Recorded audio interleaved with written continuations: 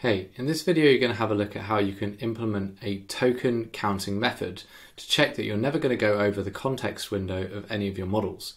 Context window is important because you've only got a certain amount of tokens that you can use with the input and output tokens in each individual LLM request you can make. Let's have a look at a simpler implementation about how we can count our token size whilst interacting with the Open API, and then also make sure that we go under that token size for subsequent LLM requests. To start with, we're just going to import a couple of different packages. We're going to be using the OpenAI client, and we've also imported another package that OpenAI recommends, which is called Tenacity, which is a really great package for rate limiting your LLM requests. And it has some nice features like stopping after a certain number of attempts and waiting for a random exponential, which can be useful. So it's got some retry logic built in. So we'll see how to use that as well. So we initialize that, and then we also initialize the client. After we've initialized the client, then what we're going to do is we've entered in your API key, and then you've got these article headings that we're going to use to write a Financial Times website article. So now that we've had a look at those headings, we can now scroll back down and have a look. We've got a retry function that basically does a ChatGPT request, but we can wrap it in some retry logic. And after it would fail, after 6 attempts, if it failed on the 6th attempt, and it also has this thing where it can wait a random exponential amount of time between 1 to 60 seconds. So wrapping some of your LLM requests and rate limits can be quite nice if you're doing a lot of throughput. Now, this is a function which passes the chat history, which returns a Python dictionary. And if it's the user prompt, it will return the role, the user, and the content. Else it will return the role, assistant, content, and then whatever came back through the response. We then have a very large function here, which pretty much its main purpose is to count the number of tokens within the messages. So you can see here you've got this encoding, and we're using this package tick token, and we can take in a specific model and we'll get an encoding for that. And if there is a problem, we'll just default to using the CL100K base encoding.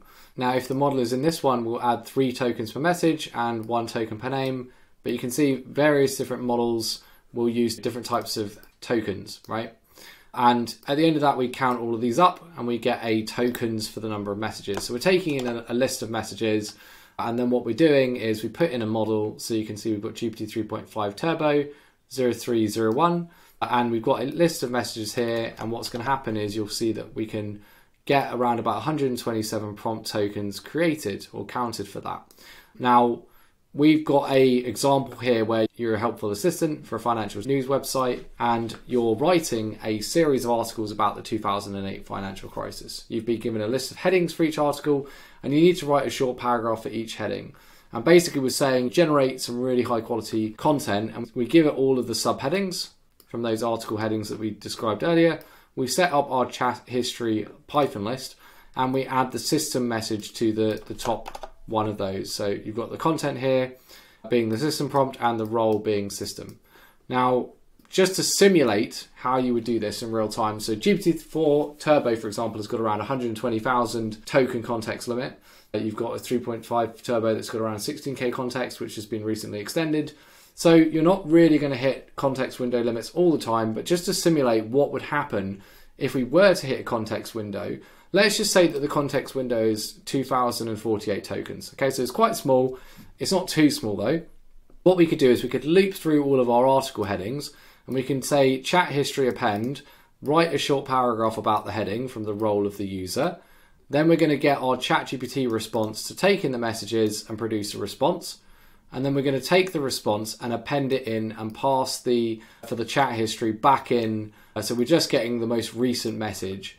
And then once we've added that on, what we're then going to do is we're going to check in the chat history for the number of tokens in the chat history, given that the model is GPT 3.5 Turbo. And if it's greater than this number, what we're then going to do is find the oldest non-system message. So that'll be a user message. It'll be the oldest message. And then if there is one, we're going to pop it out of the chat history based on its index position. So we're finding the index position by using this enumerate, which gets us the index. And we're only getting the index for one that isn't a system message because we want to keep the system message.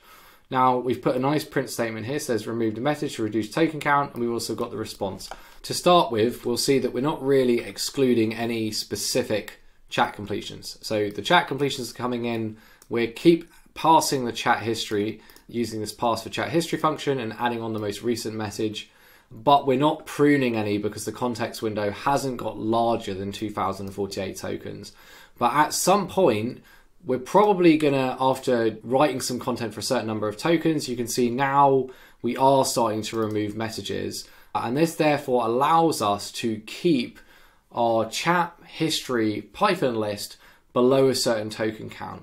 This is a good example of if you need to keep below a certain token count, the most obvious thing to do is to just start removing the oldest messages, primarily the human messages or the AI messages. You probably want to keep the system message in there because it's probably used for instructions. But if you're, specifically removing older messages, they're probably less relevant to the queries that your users are currently interacting with at this point in time.